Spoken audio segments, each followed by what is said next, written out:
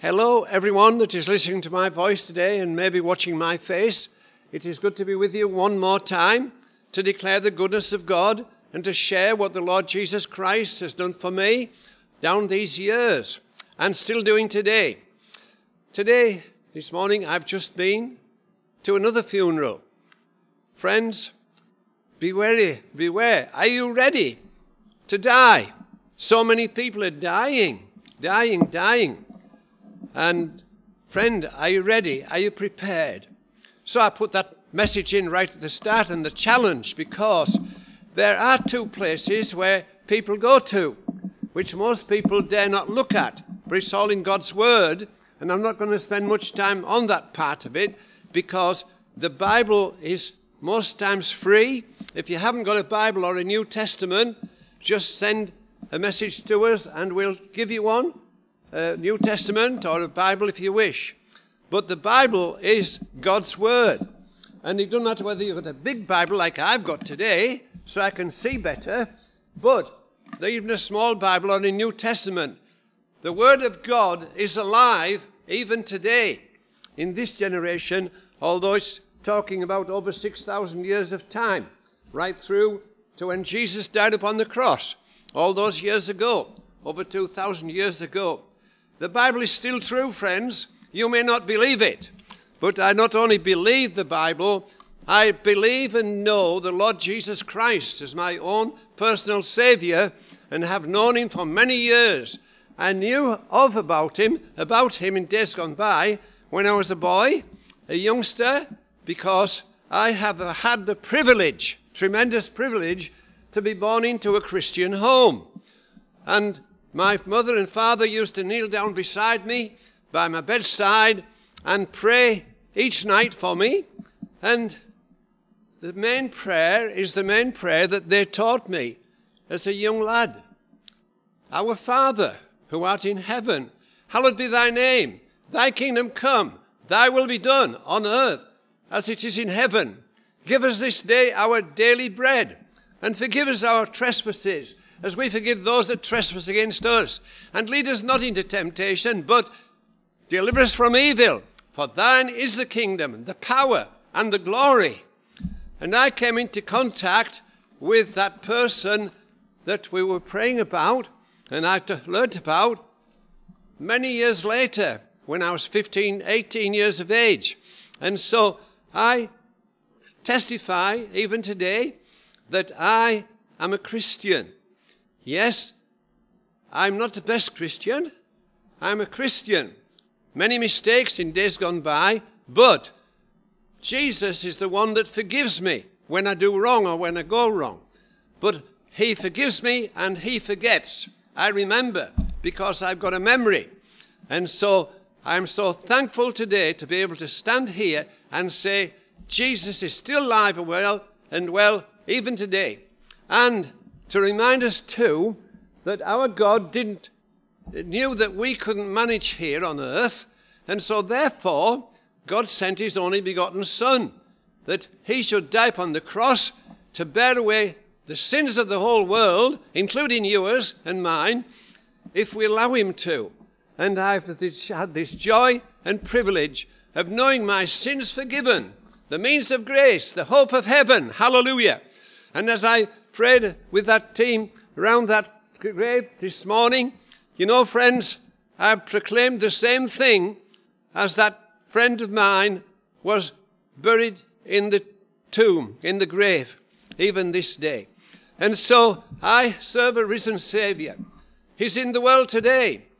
He's around you, he's around me, because Jesus said to his disciples before he left them, he said, hey, I know you're not going to manage on your own, fellas, but when I go, I'm going to send the Holy Spirit, that he may guide you and lead you and direct you and open up the scriptures to you when you read them. And I have witnessed that power of the Holy Spirit also. Absolutely free. Never paid a penny for it, because Jesus died for these things and these happenings all those years ago upon the cross. But there was something else. He rose again on the third day. How did that happen? Well, it's all history. It is his story, because he said he was going to die and rise again to take away the sins of the world. And when he went and prayed in the Garden of Gethsemane, he was going through a tremendous turmoil. His heavenly Father and his Father and my heavenly Father said to Jesus, now is the time for you to die upon the cross, to bear away the sins of the whole world. Jesus was upset. And so he took his disciples, 2 or 3 of them, and he went to the Garden of Gethsemane. And he said, lads, you come here, stay here, while I go over there and pray. And we read in God's word how Jesus sweat, nearly blood, it says. He sweat because he said, Father, if it be possible, is there another way? Is there another way? And he went back to see his disciples, and they were asleep. He said, come on, lads, what are you doing? I asked you to watch and pray. Wake up, pray. So he went back to pray on his own, came back again, and he found them asleep again. I said, don't know his exact words, I wasn't there. All I know is he must have been a very disappointed person. Anyway, he woke them up and said, never mind, stay on then. Stay on. Stay on. Keep asleep. Keep asleep. I've got to go back there. And he went back, prayed, great sweats of blood, we read, because he was going through a turmoil. Father, if it be possible, please let this cup pass from me. I know what's going to happen. I don't like it. But nevertheless, not my will, but thine. And Jesus went to the cross, died upon that cross, shed his precious blood for the whole world, including you and I today, and everyone since that day. And the word of God says, whosoever calleth on the name of the Lord shall be saved. And this is the truth today, friend. If you don't know the Lord, you maybe don't know much about him.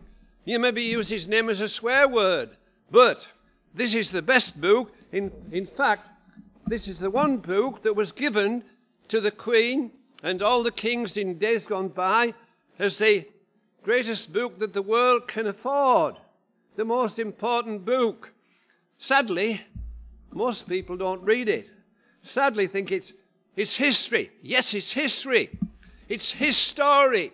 The story of Jesus who died upon that cross. Oh, well, I'm not swearing, but it was a bloody job. Blood all over the place. And he died upon that cross for you and me. And even as he was dying, he cried out, Father, forgive them, for they don't know what they're doing. We know the story, the true story. He cried out and gave up his life for the whole world, that everybody that calls upon the Lord Jesus Christ, everybody who calls upon the name of Jesus shall be born again. It's to do with giving in, to doing away with my own will and accepting the will and the power of the Lord Jesus Christ through salvation, through him going through. Some of us have seen the film, the crucifixion. Friends, it was worse than that. It was worse than that. But Jesus gave his life that whosoever calls on the name of the Lord shall be born again. And so today, friend, yes, you've been born once. I've been born once. Every one of us has been born once. But, hey, friend, that was in the natural realm. But this is in the realm of the Spirit. The realm that keeps your life ticking over. the realm of, we are told that you are made in the image of God. I don't understand everything in God's word. We are made in God's image, we are told. We've got body, soul, mind, and spirit. I don't understand all that either. I'm still a learner. I've still got big L plates on. But, hey, praise be to God, this is our greatest test book that we can read. And as we fit in to the rules, you know, friends, it works. It works. Praise the name of the Lord. And you know, friends, if you don't fit into the rules, don't expect all the answers. If you don't fit in the rules, if you do fit into the rules, don't expect that every prayer you pray will be answered the way you want, because it all depends how we put our trust in the Lord Jesus Christ. But all I want to say is, after all these years as a Christian, I want to say, hey, I'm shouting the praises of the Lord because Jesus is my Savior. Jesus is my best friend. Oh, well, he said, you may think, hey, I thought Cynthia, your wife, was your best friend. No, Jesus comes first. Oh, that's not very nice, is it? Of course it is, because Cynthia thinks the same. I'm not her best friend either. Jesus is her best friend. You see, we have been Christians for quite a long time, and Jesus is my best friend. He's her best friend. Well, aren't you friends? Yes, we've never had a divorce. Cheer up, folks. Hallelujah.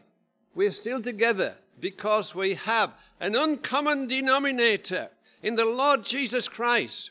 And then there's a bit more that you maybe don't know, but it's all in God's word. Jesus said to his disciples, even before he went to the cross, he said, now, lads, I'm going to leave you. I'm going to leave you. But, hey, I'm coming back. I'm coming back. And I believe that as well. I don't know how he's going to do it and when he's going to do it. Many people have made some predictions in days gone by that have been wrong. So I'm not making a prediction, but all I know is one of these days Jesus is going to return because he said he would.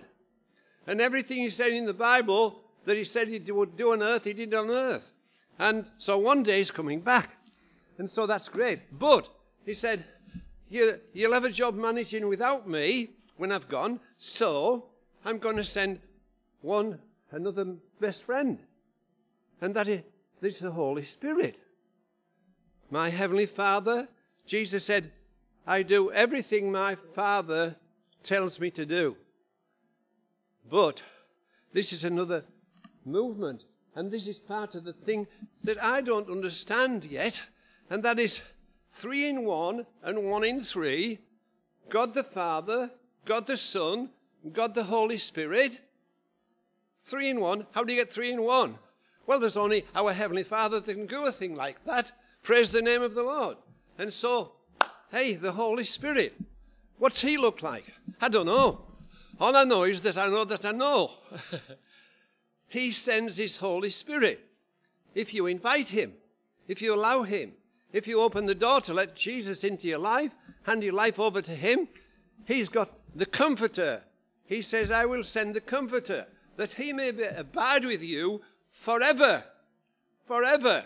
So, friends, we've got at least 3 wonderful people. We call them Heavenly Father, the Lord Jesus Christ, the Holy Spirit. We are participators of the kingdom of God. Hallelujah. We are part of this earth, but we are partners in the kingdom of God. And I just want to declare that in my testimony right now, that the Holy Spirit, what's he going to come and do? Jesus told us what he's going to do when he came, if we invited him and allowed him to guide us. You know, he doesn't shout at us. The Holy Spirit, I will lead you. Here, our Heavenly Father placed within us a mind. And we can all get guidance. You know, friends, every one of us knows when we're doing right or whether we're doing wrong. Every person in the world knows when they're doing bad things and when they're doing good things. Every person in the world knows when they are being nasty to somebody or being very nice to somebody. We have the guidance of the Holy Spirit, the third person of the Trinity. And for me, he doesn't shout at me. Sometimes I'm thinking, because there are occasions when I would just like to say something not very nice to somebody. And the Holy Spirit just comes along and he said, he doesn't give me the words. He says, Jim, do you really think you should be saying that? And we are guided with the God of wisdom, the power of the Holy Spirit in our lives. Hey, tell you something new and good, if you don't already know. Hey, I'm not perfect. I'm an imperfect person, but I have a perfect Savior. I have a perfect Holy Spirit. I have a perfect Heavenly Father. I am redeemed by the precious blood of Jesus shed upon the cross all those years ago. I'm knowing as I knew today, as we buried our dear friend. We spoke words of Scripture, I did this morning, over that coffin and with the family that were there with me. You know, friends, we know that Jesus Christ is coming again. When? Oh, I don't know. But I'm prepared, just in case he might come this afternoon, I'm prepared that he might be here. Again, not that I'm perfect. I'm an imperfect person. But it is Jesus Christ that causes me to walk a straight and narrow path. Yes, we turn off at a lay-by occasionally, don't we? Yes, but Jesus keeps us on track by the power of the Holy Spirit. I'm still talking about someone I have not seen, neither Father, Son, nor Holy Spirit, but I am assured. I have life assurance. I don't have to pay for it, it's already paid. Don't have to pay so much a month, don't have to pay so much a year, because, hey friends, it's not like natural insurance. You have a thing called life insurance. No, it's not a life insurance, it's a death insurance. Oh, anyway, never mind. I can confidently say, I boast in the Lord. I know where I'm going. Won't be much longer. I just want to say again, as I shared this morning, you know, friends, it's a fearful thing to fall into the hands of the living God. But it was a joyful service this morning. Why? Because we've known that dear man a long time. He's part of the church here, him and his wife, for many years. A lovely man, a gentleman, a man that I've never heard raise his voice at all. That doesn't make him perfect. No, but Jesus emanated through his life and his dear wife's. She was there this morning. But you know, friends, what a joy it is to be at the graveside of somebody who you know where they're going. So we have that blessed assurance. We have that blessed assurance as we know the Lord. I'm not boasting in me. I'm boasting in my Saviour. I'm boasting that this book and the words in this book, especially about my Heavenly Father and yours, especially about the Lord Jesus Christ, what Jesus told us, what the Holy Spirit was going to do, Father, Son, and Holy Spirit. I don't stand here alone. I stand here by faith in the Son of God, who has loved me and redeemed me and kept me on track as far as possible down these years. I recommend the Lord Jesus Christ to you. And because there are so many people, quite a lot that we know already, but hundreds every day at this moment, yesterday, almost 1,000 people died. I weep, I shed a little tear.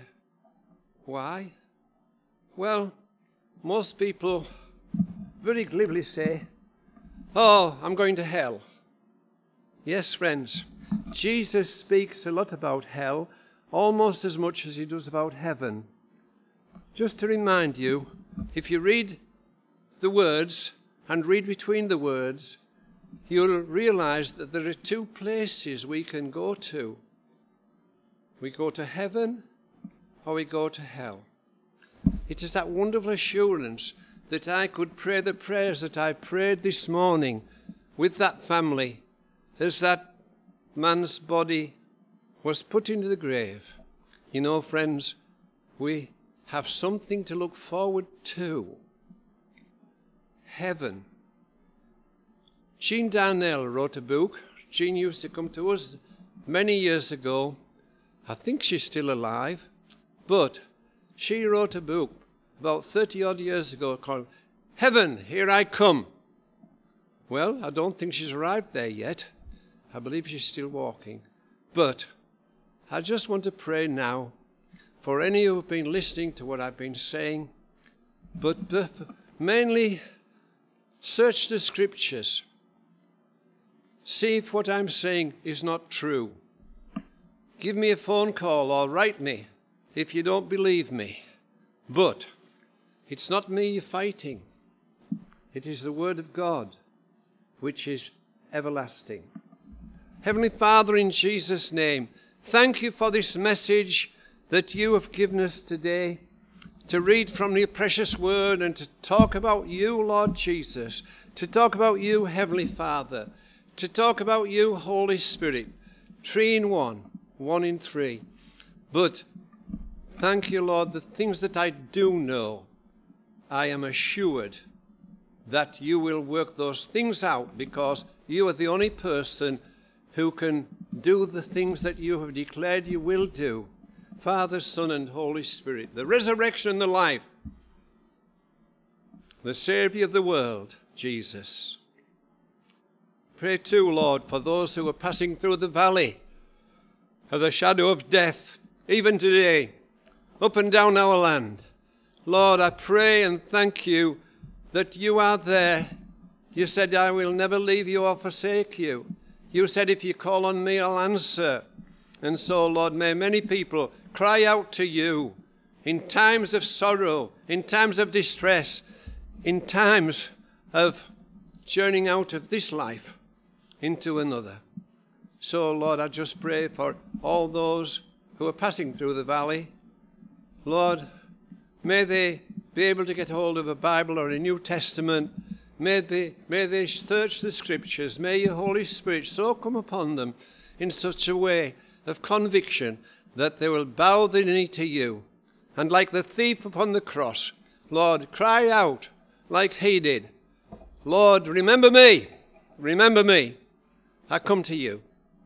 Thank you, Lord Jesus. You will hear that cry as you heard the cry of one of the thieves upon the cross with all their problems. Thank you, Lord Jesus. And for those nurses, doctors, everybody who is caring for those who are in hospital or at home bad, Lord, especially too those who have been due for an operation but have been put off for another 3 weeks or another month. Lord, we lift all the situation up to you. Have your way, Lord. And Lord, protect those who are getting weary in well-doing. Protect them and guide them and lead them, Lord. Body, soul, mind, and spirit, for your glory. And Lord, we be careful to ascribe everything unto you, because, Lord, we are redeemed by your precious blood shed upon the cross at Calvary all those years ago. And so we say, thank you, Lord Jesus.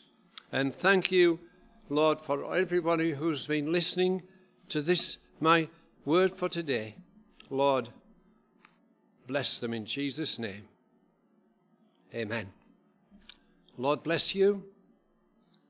If you care, if you desire to, my name, telephone number, address is on somewhere on this recording, and we'll be happy. We will reply if you call us.